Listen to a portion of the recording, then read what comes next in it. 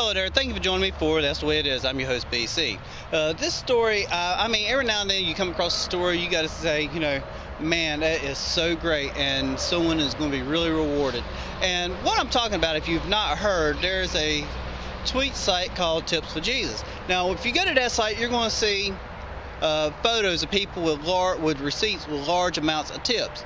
And what's going on is there's someone going around from coast to coast, from New York to LA to even into Mexico, and they're leaving large sums for tips, anywhere from $1,000 to $10,000. That's right, you heard me correct, anywhere from $1,000 to $10,000. And he wants to remain anonymous. The only thing that people are letting out is that he's like a middle-aged man, and he pays a black American Express card. Now, what that is, and it's a invitation-only card. In other words, I guess you could say someone who has a lot of money is like a private club, for the American Express members.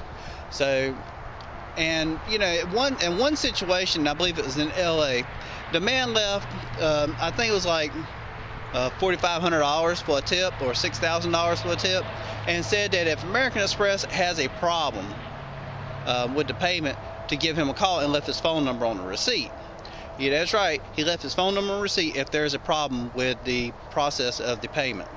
I gotta say, someone like that is someone who needs to be running this country. Because they're giving back. They're not taking, they're giving back. And I think that, this holiday season, I believe that this gentleman has the right idea. I think that, we need now more than ever to learn what Christmas is about, what Jesus had done for us, by being born and going through life and then dying, ultimately dying on the cross for our sins. But, the main thing is Jesus always gave. This man is always given, and he's continuing to give, and I think that is so great. So he's not even doing it in like one place. He's traveling and doing this. Now, I don't know if he's traveling business. I don't know if he's traveling for pleasure. They did say that in some of the locations he did have a lady companion who I would assume would be his wife or daughter or, someone he knows. But I think it's great, and I think that is the message we need to take from this, is we need to give until it hurts.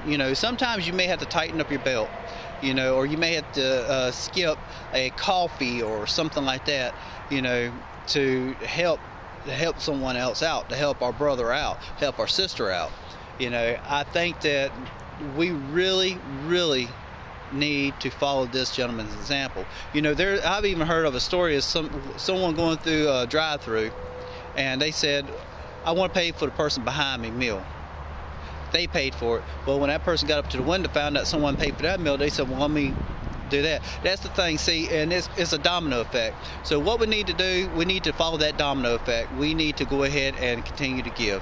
Thank you for joining me. You have a wonderful day, and remember, follow your heart.